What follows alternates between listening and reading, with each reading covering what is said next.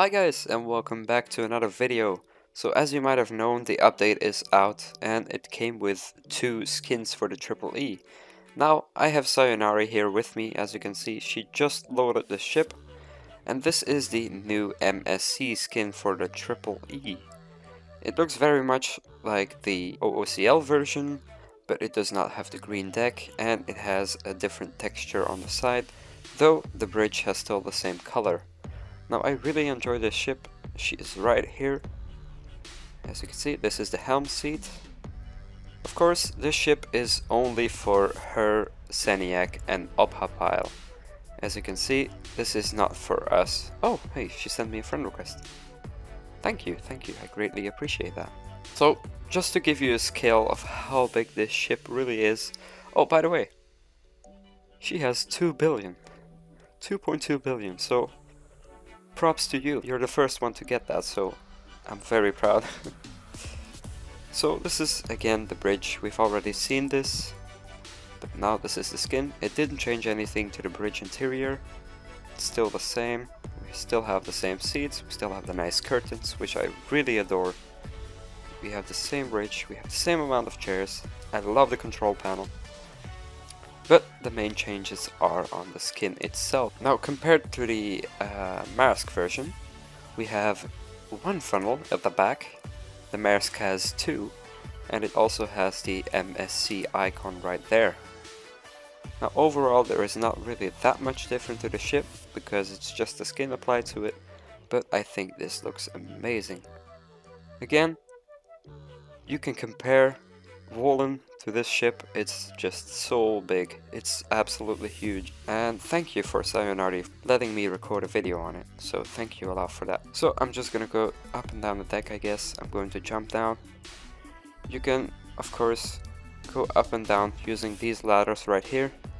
They are kind of glitchy though. You have little rooms right here on the Triple E. You can go up and down here. Very cool. She's not moving that fast, so we can actually go up and down these stairs very nicely. So how about we go down right here? I'm going to go to the bow of the ship first, so you guys can see that. And we can go down here, and this is the main deck. Now, one thing that I really love about the AAA is the lights right here. If you guys don't really see this ship often, you don't know the details about it. There's lights all over, like these little towers to hold the container straight. You can see that. There's lights all over them, and I really think that's an amazing feature for this ship. So we've got some mooring lines right here, I guess. And here we have the bow. Oh, I love the textures. Very nice, very nice. And over here we have the MSC logo in the front. Oh, there's the horn. Oh no! I just fell. No problem, no problem. Well, how about we're down here? We can actually go and take a look at the propellers. And there you go. That is the 2 propellers of the Triple E powering it. It also has 2 rudders. Classic. But yes, very nice. We're on the deck right here. As you can see, we are standing on top of the containers.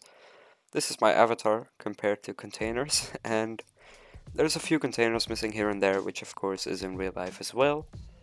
It's not always filled to the max most of the times. But I'm going to address some more features of the ship's skin. Now right here we have the MSC logo.